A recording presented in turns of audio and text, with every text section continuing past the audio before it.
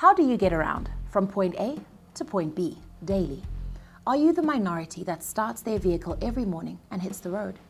Are you the majority that walks a short or long while, then perhaps completes the journey with public transport? Our guest today will talk to us on transport and infrastructural development.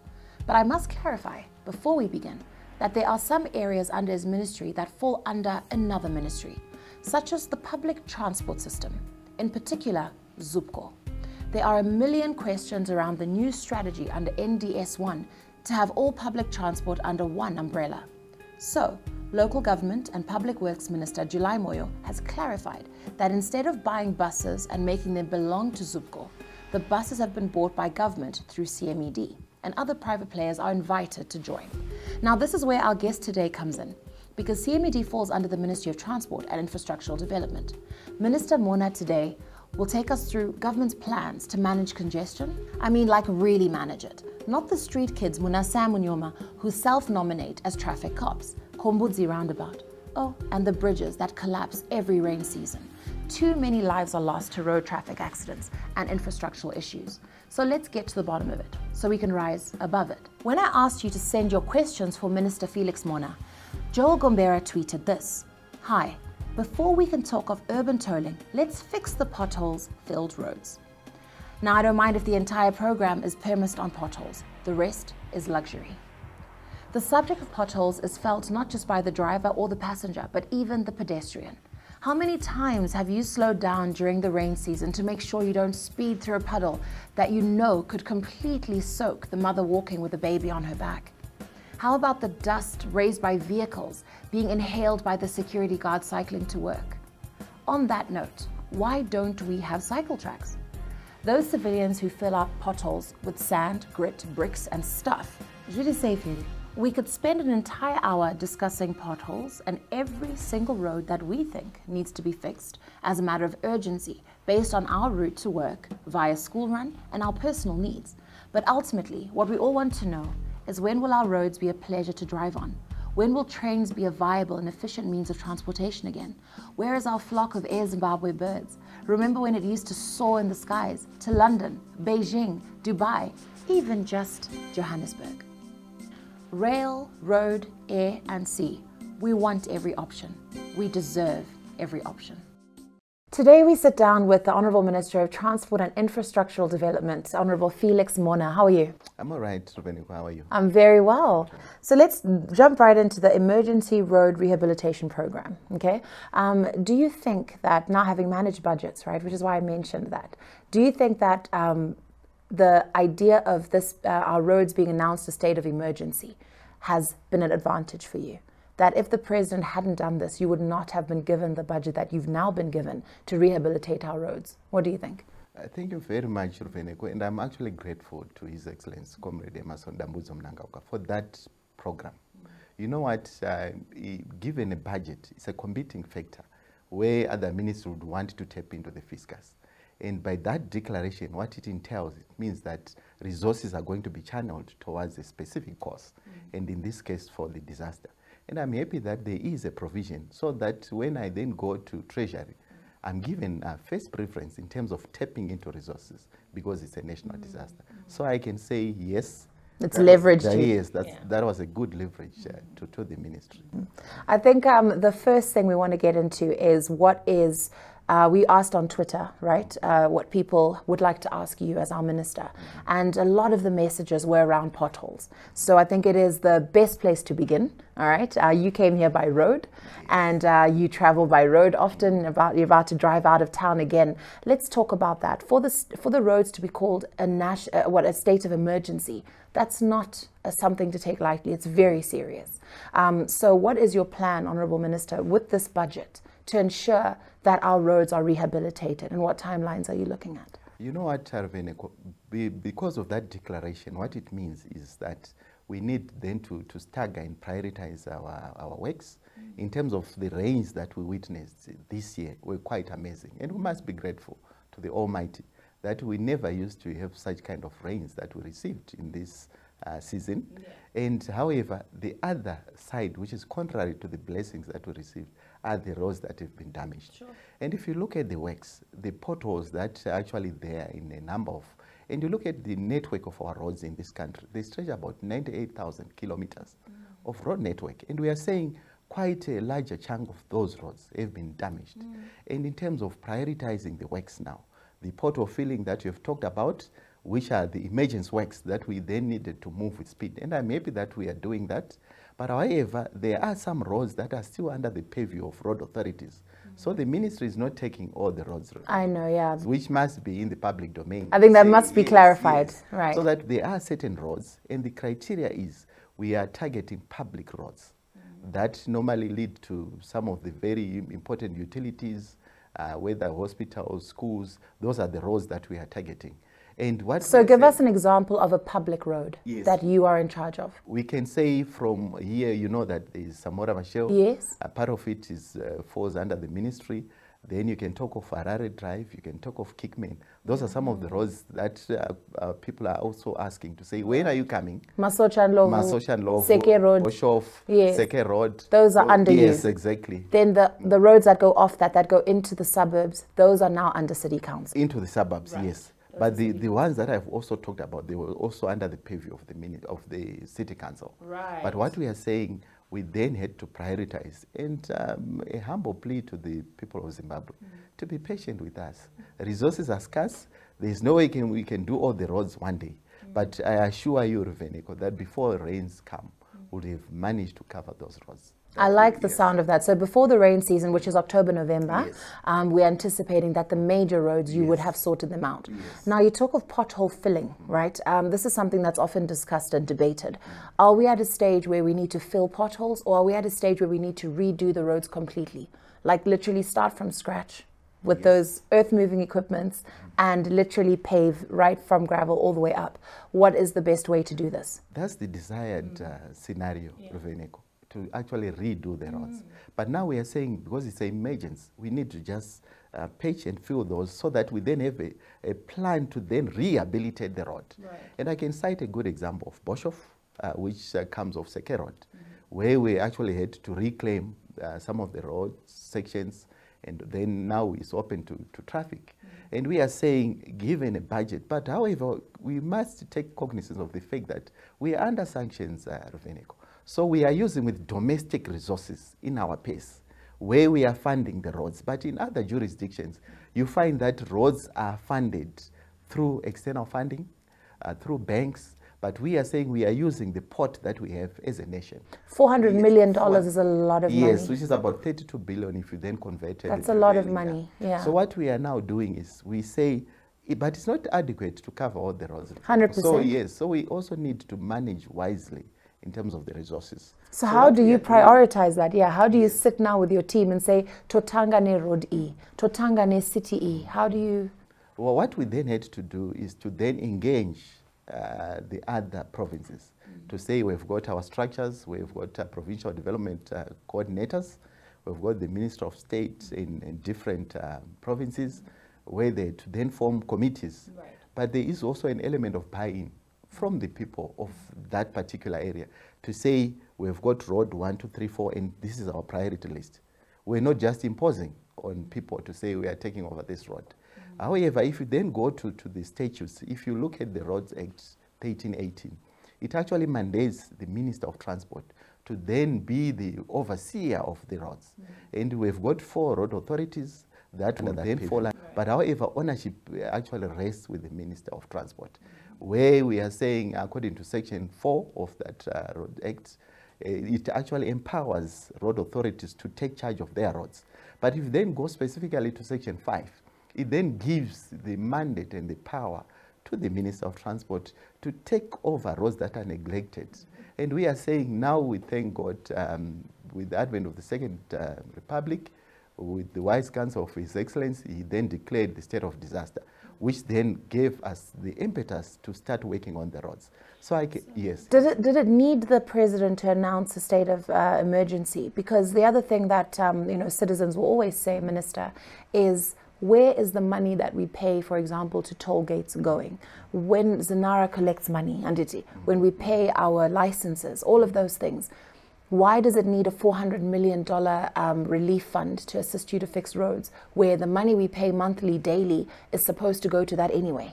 So how do we look at that? What's happening to that money? You know what, Rufeno, what has been happening in other cities, in particular City of Harare, you know that the roads were not being maintained, and there was a sort of a statement to say we are not getting funds from Zinara. But if you then go to Zinara, they are disbursing funds. But however, when the funds go to the relevant city councils, how they then prioritize is entirely up to those city councils. So we are saying we've taken time not rehabilitating our roads. Because the moment you have a road, you need to maintain it, just like a human being, Ruveneko. If you don't bath, the next day you won't be looking so gorgeous like what you are today. But you need that continuity in terms of maintaining the roads.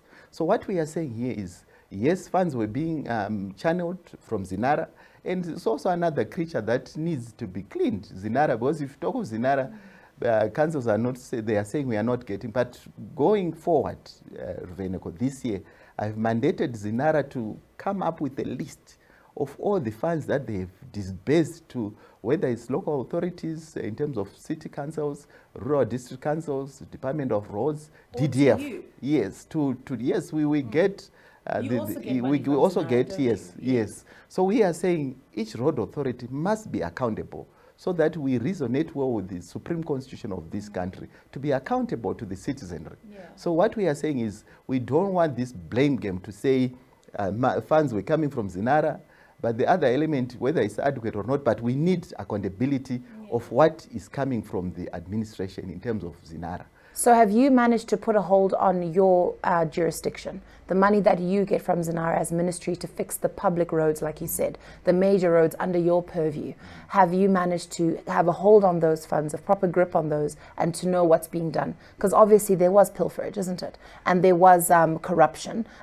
This is something that the Anti-Corruption Commission, Zach, has been trying hard to fight. So I'm sure in you entering this ministry, you had to also go through all those channels. So how far have you come with that? Definitely, Ruveneko, because if you look at a good example that you have cited, Zinara, during the First Republic, things were, and even the qualities and the qualifications you were hearing in the audit report, that some were not qualified to partake in the roles that they were taking. The officers had people that didn't qualify to be sitting there. But once again, I'm proud to belong to the Second Republic, because the systems that have been put in place since 2018 are quite amazing. And we are saying now we need to take charge of what is happening, whether this is through Zinara, and what comes to the ministry, we must be accountable. Similarly to the road authorities, other road authorities, they must be accountable. So Minister, tell us about the road works that begin and then stop before they're completed. One would think that they have been suspended to be continued at a further date, but there's been years where some roads have been lying in the same state for a long time. What about that? Thank you very much, Ruveneko. I can say the issue of suspending some of the projects, it actually comes back to the issue of managing the pace. But we are saying we don't want and we don't desire to have a project that we start, for example, we just do the preliminary works and then not continue with that project. But what we are saying now, we've also identified those roads to fall within the emergency works, so that as we then do the other emergency programs, we then partake into those projects that have been suspended, pending the availability of funding. So what we are saying now is we then need to move with speed in trying to manage that we also finish and complete those projects. Is it not prudent then to start a project knowing how much it requires and start it and finish it, instead of starting it, then stopping because you're waiting for more funds? That almost sounds like, you know, whether it's mismanagement or whether there is something that then happens to the said funds. It's a bit concerning, you know. Another example is just recently, we celebrated the launch of the Mbuyane statue, but the road is not yet open. Why is that? I don't know whether I should answer the last part. It's an example citing okay. this idea of projects that take a long time to finish. And we don't know if it is a budget issue or what really is it? Is it management of the project? Is it resources? Maybe talk us through that because we don't understand. You know, it's chingotenderera mnasamora chingoramba chienda dito chishayoti project wanitaka launcha wanimbiani statue. Why are we still not being able to drive down Samora Machel and use the footbridge that's been created? So you can use that response to answer maybe more generically for all the other projects and why things start and stop. Yes, thank you very much, Ruveneko. But what happens whenever we go to a road, we do the scope of works. The scope of works, what it entails is we need to ascertain the cost of that project. So like we indicated that we are working with a 400 million budget. So like what, yes, exactly. Which is the scope of works will then determine what we are going to put in that road so that we are within the framework of that scope of works. So basically there is no reason to suspend a project because it will then fall into that scope of works. Then we then liaise with Treasury to say we are going to do Samora Machel and we need, for instance, 1 million is an example. Then we need to work within that budget. So at the end of the day, there is no reason to then, but some of the projects that we are talking about were being done years back. And we are saying we are correcting all those anomalies to say when we start a project, we need to just finish it. And we are saying the good example that you've highlighted, this is almost less than a month after the Mbuyane Under statue that you are talking about. And I tell you that the Minister of Transport is also seized there so that we then complete whatever is pending, working together with the City of Harare. So I assure you that these are some of the projects that we also need to move with speed in implementing. On that, let's clarify the other issues that you work together with Minister Moyo, right? Because you're obviously referring to Minister July Moyo and his ministry, where the issue of ZUPCO, right? We can get into now public transport because there are some issues that do overlap. And even with the tweets, with questions toward you, a lot of them were talking about public transport, which it would be prudent for you to also clarify, to say that under you, yes, CMED is now the housing of the ZUPCO buses, if I'm correct. You can help me here. But we need to clarify, kuti public transport system yedu anditi. Where do you start and where do you stop? Because we want to know what you can speak to. Okay. Yeah. Once again, let me thank you for that and for seeking clarity on that.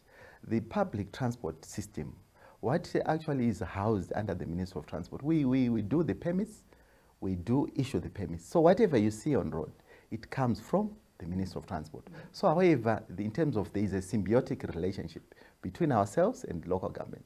So that whatever you then see falling under the purview of ZUPCO, in this case, in the arrangement that you have highlighted in terms of CMED, we're just facilitating in the provision of buses, advancing to ZUPCO. But a good scenario would be to have a program that would then house all our bus in terms of the assembly, which I'm happy as we speak today. There's a program that is ongoing for a company that is trying to facilitate through government also to procure the kits and assemble buses in this country. So what we are saying is we then work together with local government in terms of the ZUPCO, and the ZUPCO caters for the cities. And as you then go outside the jurisdiction of the cities, you then have the intercity, you have got the buses that then ply other routes. Then that falls under the Ministry of Transport. So what we are saying is, yes, this is a standalone in terms of the ZUPCO element, but we are also concerned because at the end of the day, we are mandated to provide in terms of transport. We are also mandated to address issues of safety and above all the issues of client service in terms of accountability to the people of Zimbabwe. So what we are saying here is, yes, there is no way we can divorce ourselves. And there is no need of blame game, you know, Ruveneko, to say, no, this is, we are a government and we take charge of the years. So in terms of setting up, that's why once again, to the wise counsel of His Excellency, we're here to set up a committee to oversee the operations in terms of decongesting the cities, which you saw in the previous month being set up, and of which Comrade July Moyo is the chairperson of that committee. which are also one of the members of that committee, together with Home Affairs, Higher Education, ICT, comprising that committee, to then see how we can leverage on coming up with a vibrant, robust transport system in this nation. So for public transport, you spoke of the buses, then you spoke of intercity, and you went wider. Yes. Can we come back downscale a little bit for the day-to-day, right? What are we doing about those? Because one, they have proven to be efficient, right, for those that use them. Although they caused a lot of havoc, a lot of accidents, you know, they were very much, I think, over the COVID pandemic, many people are grateful that there were no combis on the roads. But the reality is the majority of Zimbabwe depended on them to get about. So there's no way we can confidently remove them from our ecosystem. So what are we saying about those? Because they are still operating. As much as there was a clampdown on them, they're still there, right? The mshika-shikas especially. So what are we saying about the smaller micro public transport? Because a Zupco bus can only do so much. There are certain roads, again, because of infrastructure, that a Zupco bus cannot travel on. So what are we doing about the micro public transport? Thank you very much, Rveneko. And maybe we need to understand the background of why we ended up having these combis. It was just a stopgap measure to say yes, and how then it then devolved the issues of, in terms of the menace then that ensued after being authorized to be on our roads. You know, in terms of not sticking to their time frames, in terms of timetables. And for your own information, they were then authorized to operate within, especially if going outside the cities, a maximum of 150 kilometers. And then 120, with 120 kilometers, you don't need a timetable if you then go to 150. But you then find a scenario when these combis would go beyond the 150. But the idea was then to just complement the services of Zupco, so that they then do the smaller trips in terms of maneuvering within the cities. But they ended up, you know, in terms of not respecting their ranks. So the menace that was witnessed was quite, you know, disturbing in terms of the peace, even in terms of the commuters. So these are some of the issues then brought about the issues of Mshika-Shika, Yamurukutawa. So what we are saying is, yes, they must come back, but they must come back through Zupco.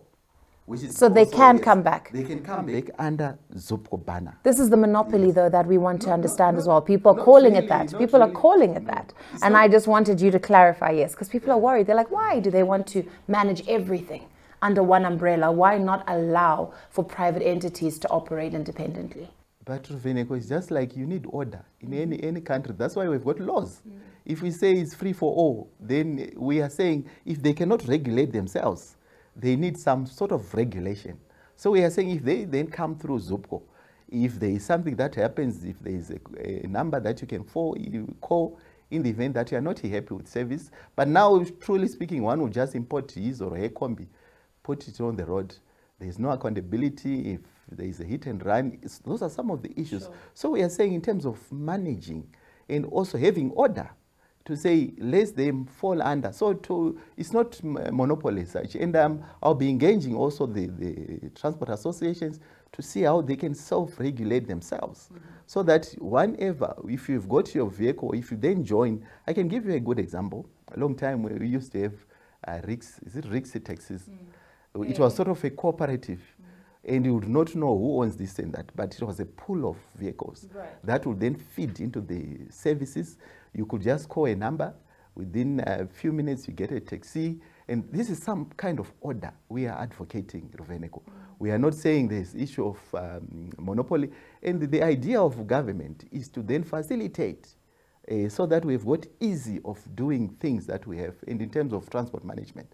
I must just read a tweet from @Pagiwa Anele. Says, why can't the government allow private players in the transport industry than monopolizing? Zupco alone cannot sustain transporting people from point A to point B. So while you speak of order, and I think we understand the managerial aspects that you speak of, right? And I think the onus is on us to put trust in our government to be able to manage this system well. But you hear these comments. I mean, this is just one tweet, but he maybe represents the thoughts of a couple of other hundred, couple of other thousand. So maybe this kind of narrative to say, can you reassure us that the public transport system will be effective? Is this something that government can manage on its own? Ruveneko, this is something that I will also concur with the views that have been highlighted. We are saying we are inviting players to partner ZUPCO. Yes. The moment you bring your bus to ZUPCO, it's not like it's being taken by the government. But we are saying, let's work together. Let's have this. The idea of coming under is just to manage. And for your own information, with the committee that I've talked about, which is going to decongest, we are actually advocating for dedicated lanes, and we are going to be implementing that very soon. Dedicated lanes for buses, also have timetables for buses, and you'll be seeing that. So that I can just give you an example to say, Samora Masho, certain times you don't want private vehicles to be plying that road, so that we then manage and facilitate the movement of the kids to their various schools, those who are going to work. So these are some of the initiatives that we are taking. And we are saying, let's partner. Is this a 2030 plan? Is this a... No. This is happening now. Because when you say a different lane for buses, I mean, that's exciting, because even cyclists, a lot of them do not have a cycle track. Yes. You know, there's some neighborhoods that might have it, but that's something that I think in terms of world-class city status, right? These are the things we want to hear about, Minister. This is what we want to see for our country. We'd love a lane for buses only, where we're not fighting with them, and traffic congestion. Another comment here from at Tafadzwa Chak on Twitter says, it would be good to hear progress. Oh no, this is on NRZ, sorry. Another tweet here from at Ben Murdoch, right? Please ask the minister why he is silent on rural combis. The local governance minister gave clarity that those that do rural routes are exempted from ZUPCO. His silence is fueling corruption. Law enforcement agents are feasting on us because we can't access relevant papers from him. Thank you very much, Ruveneko. And I actually highlighted the issue of the rural combis, that they are not allowed to go beyond the 150. So if you then see a combi after 150, it's not going to be issued with a permit from the Minister of Transport. And that is very clear. And the idea behind was then to then augment the service of those rural buses. But to then say it then goes beyond the 150, that's not something that they would see. And I need to assure the citizenry that they now have to stick to the dictates of the issuance of permits, which then falls within the 150, the 120 that I talked about. But you had also asked the question about when are we going to see this. I talked about the constitution of the committee that has been constituted by His Excellency, that we need to implement. This is what we are implementing as we speak, where we are also going to be extending our roundabouts, where you have seen congestions, creating the dedicated lines. So the idea of having this committee was to address the concerns of the citizenry. And this is not something that is futuristic. It's something that we need to then implement now. And this is what we are doing. And the committee, the permanent secretaries from my ministry, from local government, they are actually seized on the implementation modalities. Yes. I'd like to go deeper on decongesting the city, right? Just now you talked about roundabouts and all of that. You know, the famous Mbudzi roundabout, for example. You know, a lot of tweets came around that as well. And do you think that the average Zimbabwean is a good driver? That one is also something that is very important. Do you think so? Let me respond. You know, because why? You can respond holistically, because why I ask you that question, Minister, is because we have some issues on the roads, right? Besides the increase of vehicles, right? Besides the lack of traffic circles and traffic lights and all of that, there is serious congestion right now. Then there's the average mindset of the Zimbabwean when a Zimbabwean is driving. I must go through that space because I want to go to point B. I don't care about anybody else around me. I ask this because we go deeper now to VID, right? There's a generation of drivers driving around our country who are licensed on paper, but in a lot of ways had to pay to get their licenses. Whether they could have passed that road test is another story. But my point is, there has been years and years where drivers are now with vehicles on our roads with licenses because they paid off a VID officer, right? So we get to corruption because you might put roundabouts, you might put traffic lights, but as you see, there's still congestion at traffic lights that are working. There's still congestion at a roundabout. Why are cars not going around the roundabout? Four-way stop signs, that's a nice rule that we could introduce. So let's go back to the basics, right? The highway code the getting a license, right? The qualifying for a road license, because this is all part and parcel of what I think our problems are as well. Over to you. If you go through Traffic Safety Council reports, they say the most contributing factor is human. Right, human error for RTAs, yes. correct. So I also need to concur with your assertion that, yes, we also need to play our part.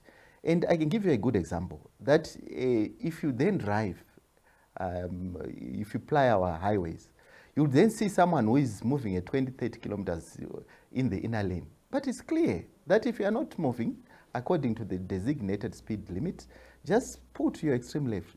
But the moment you cross Limpopo into South Africa, the same driver would know that if he or she is not driving fast, he will then push to the extreme left of the yellow lane. But here, it also comes to the issues of being selfish. And I can say some of the motorists, they are selfish. They know exactly, exactly. The levels of compliance are also something that we also need to keep conscientizing the people of Zimbabwe. To say if there is a law, I can give you a good example. One will be on phone, cell phone, driving, but it's very clear that what are the implications, not to yourself, but to the other users of the road. So what we are saying is the element of preaching awareness, good news, Ruveneko. So yes, I do concur that we might have the good infrastructure, but at the end of the day, we need users who uphold the spirit of Ubuntu. That's where your toll-free number comes in as well, exactly. Where people should report bad driving. But however, it then comes back to the ministry to say we need to continue having this program to raise awareness, to say, yes, let's take ownership of our roads.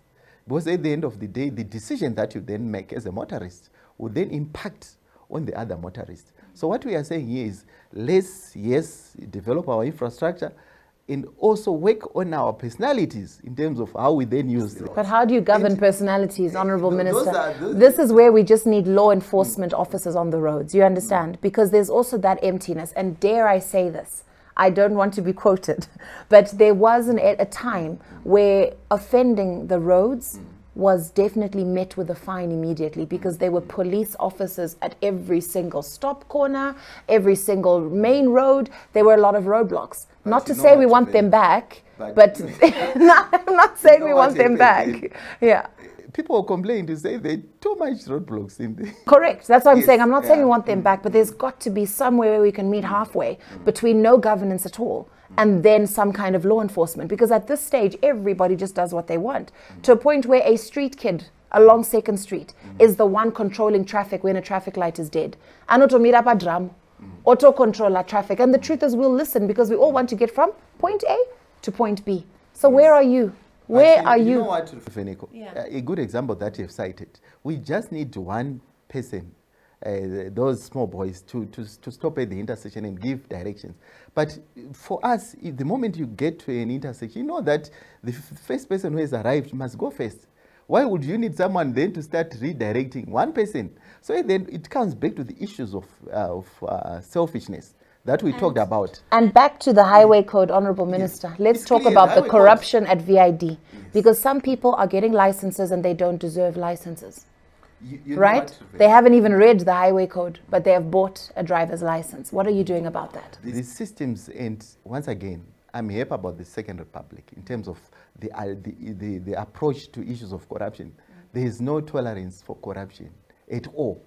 And I can give you, we have actually moved with speed in trying to digitize some of the systems that we have. A good example at VID, you know, one would get a license home in terms of the provision, but now we are saying it has to be electronic, where you sit, you put your credentials, and then 15 minutes you're done. So these are some of the initiatives that we are actually implementing. And I'm happy that we are moving with speed, and we've targeted one VID every month, so that we open one, and yes, so that we then, and recently we've just opened Rishavani, we'll be going to Marondera. So these are some of the initiatives so as to curb the issues of corruption. Okay, another tweet here from God Knows Chera.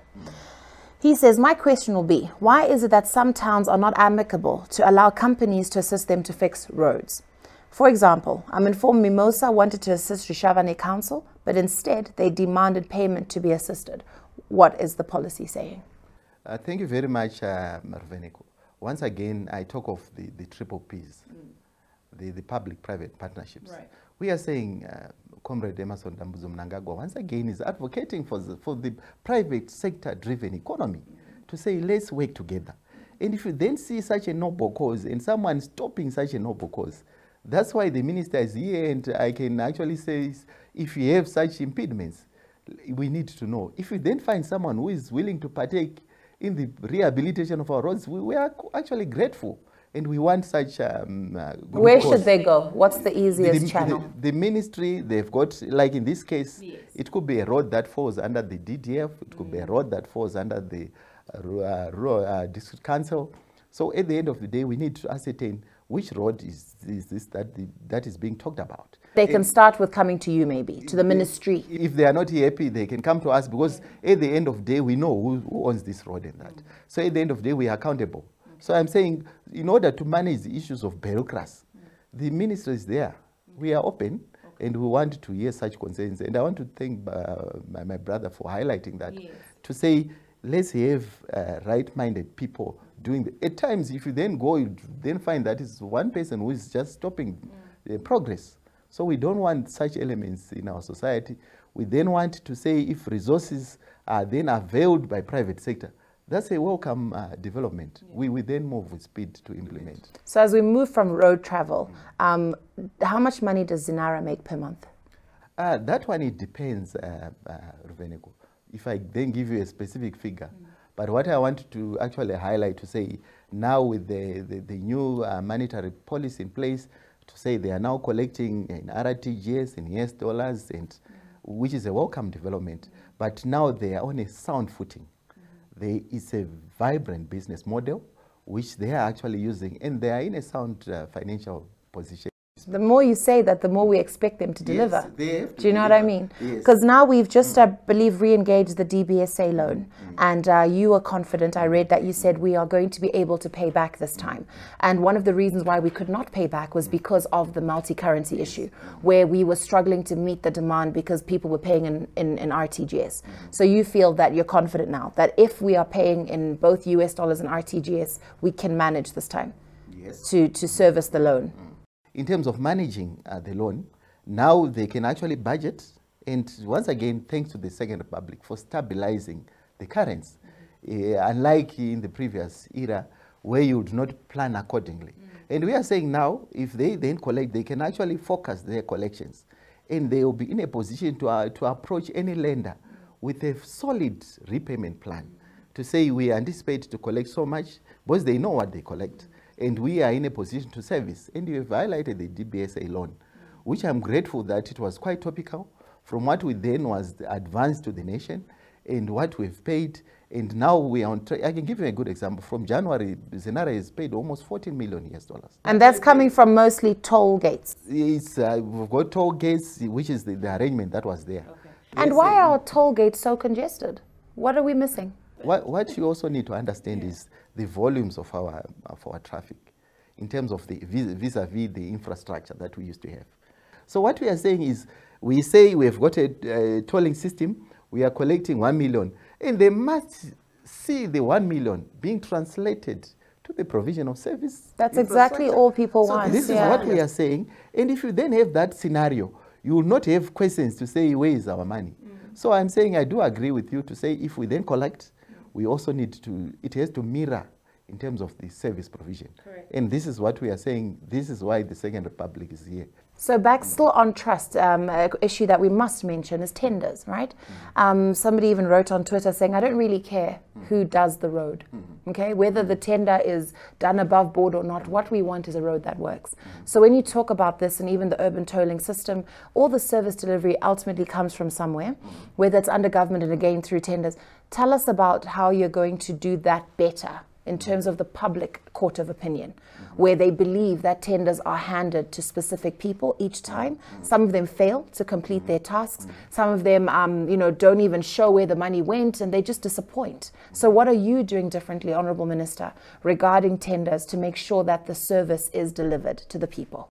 You know what, Ruveneko, with the promulgation of legislation in terms of the tenders, the Procurement Regulatory Authority of Zimbabwe, PRAZ, we now have guidelines to see how you then go to tender.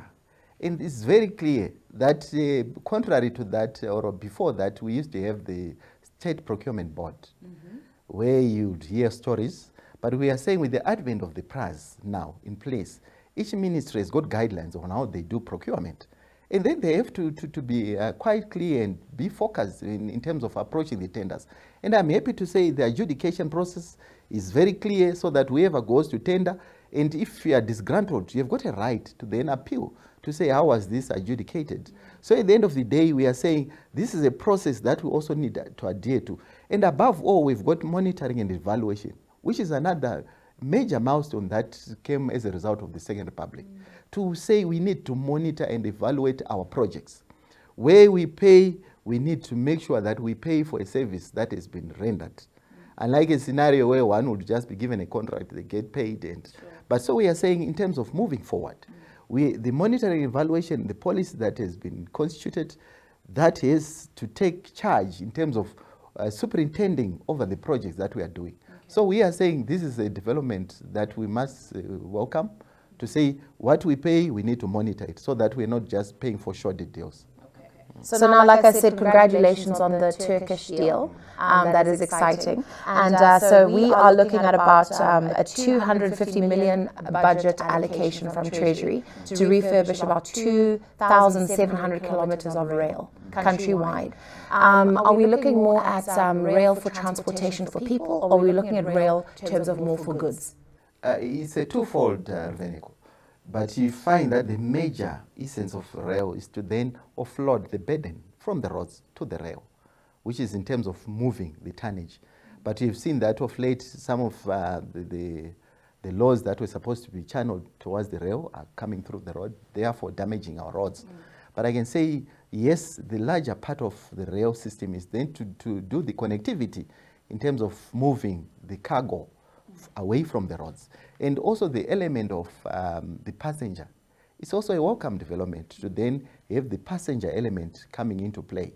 But what we are saying now is the issues of NRZ, there are also legacy issues there. But I'm also happy that some of these initiatives are there to resuscitate the operations of NRZ. And you've talked about the 2.7, in particular, it's about 2,760 in terms of the total kilometer rail network that we have. But we are saying the moment we start moving and also upgrading the rolling stock, but the rolling stock is what we then feed on wheels on the rail. We then see that these are some of the initiatives, right? And I've also mandated the board to then move with speed to say we need a vibrant rail system in this nation. And these are some of the initiatives. And once again, I think the Second Republic, engagement, re-engagement. And others would ask why Turkey, but we are saying the engagement, re-engagement, we are open, and the ambassador for Turkey was quite instrumental, and from our ambassador and then the Turkey ambassador. So we are saying these are some of the initiatives that we are saying, if we then find those countries that are willing to work with us, that's a welcome development. And we are saying if they have the expertise on such, and in particular the issues to do with rail management systems, that's something that is a welcome development. So I'm saying these are some of the initiatives that we've mandated the board to move with speed, and it's a hunting ground, Veneko, where you need to make sure that you continue hunting, you continue running, so that at the end of the day you resuscitate the systems. Okay, and lastly, air travel. Okay, SADC has COMESA. We've got so many things that we are celebrating. We're also celebrating the Africa Free Trade Continental Area. We're looking at, you know, there's most recently the Kazungula Bridge, which we can also benefit from. But in terms of air travel, when is Air Zimbabwe going to be back in the air and in full capacity again? Thank you very much, and I can proudly say that we are back on the skies, Veneko. It's something that you have been asking to say when. Yeah. But now I'm in the current state to say, yeah. If you witness on the 2nd of June, we had our maiden trip, the triangular issue. The Harare, Vic Falls, Bulawayo. It shows that we are serious. But if you look at other jurisdictions, they've grounded their fleet in terms of, one, because of the pandemic, which has actually really impacted negatively world over. But we are saying we are back. And this coming week, on the 6th, now I'm very precise on dates. On the 16th, we are actually flying. We are also doing our Harare-Joburg route. And we are not ending there, Rufeneko. We have actually lined up so that we'll then do Beijing, we'll then reintroduce the London trip. Wow. And we've got the machine, the machinery in place as we speak. Wow. If you then go to our inventory, we've got the 777, which is now in the long preservation mode. It's there if you go at the airport. We're just waiting so that we then continue. But I'm glad to say we now have the permit to fly into Joburg as we speak on the 16th. No, yes, so that these are some, and you then see our colors right in the sky, which is a pride of this. Yeah, and if you talk of London and Beijing on the horizon as well, that is very good news. I remember when we were little, we used to go to the airport and watch the airplanes take off on the balcony there until they had disappeared. So that's very good news. I think this really also then coincides with the development at the airport. I know recently in the press, having toured and seen the latest developments, and I believe we are on track for June 2022 to officially open the new RGM airport, correct? Yeah, definitely. All right. Yes. No, good. We're happy with that. I mean, look, I think the other thing as well is there's stories while we're on air travel that some flights are flying through our skies undetected. Can we talk about our satellite navigation system? Because that is a concern. And who is flying undetected into our country and out of our country? Are they smuggling ivory? Are they, siphoning gold? What's happening? You know what, Reveneko? Yeah. I always say to the fourth estate, to say, this is our beautiful country, Zimbabwe. Yeah. Yeah. What we then report, even if you then take you to the biblical Caleb and Joshua, where they were sent to spy, others of those team, they actually came there, they have seen the giants were just like grasshoppers in there. But Caleb and Joshua said, no, this is a wonderful nation where we can tap into the resources that we found. But you find that during the issues of reports that we get from the fourth estate, not to say everyone from the fourth estate, but we then decide to choose some of the stories that do not give impetus to the nation. We are saying at the end of the day, these are some of the issues. How can you then say we don't see planes coming into our country? Then that is a security threat. It is a security. But I'm telling you that there is no such a case where we can allow our airspace to be invaded. That is untrue. It's peddled. Yes. So what we are saying is we are then improving. One of the major milestones of this expansion project is the advanced air navigation systems that we are putting at the international airport, RGM. Those are the systems to then address and allay the fears that you are talking about. So we see each plane, or whether it's small or big, that comes into our airspace, we see and we know. So there is no way we would then allow someone to say we have got planes that we are missing. That's not true, Veneko. But like I indicated, that social media, yes, it has got pros and cons, and these are some of the cons that. So this is a misrepresentation, yes. Yeah. So let's also have the spirit of being Zimbabweans, Veneko. It's also my humble plea to say some of these. I can just give you a good example of recently there was a railway line that was actually removed by Transnet in South Africa, and someone was saying Njanje yabiwa Zimbabwe. But you then find someone who would say, Njanje. But this is not true. So we are saying, as much as we use the social media, let's also try to preach good news about our country. And congratulations on the dry port. I think that's also something to celebrate while we look at milestones and things that will change livelihood. Okay, the Trans-Kalahari corridor to Zimbabwe. I think this is something that young people as well need to look at in terms of opportunities and not highlight the threats, because this is something that I think I saw you in the news and very proud about. So congratulations to you and your team for that as well. Yeah. Let's be that great house of stone, that Zimbabwe. Infrastructure determines our world-class city status. Is our foundation strong?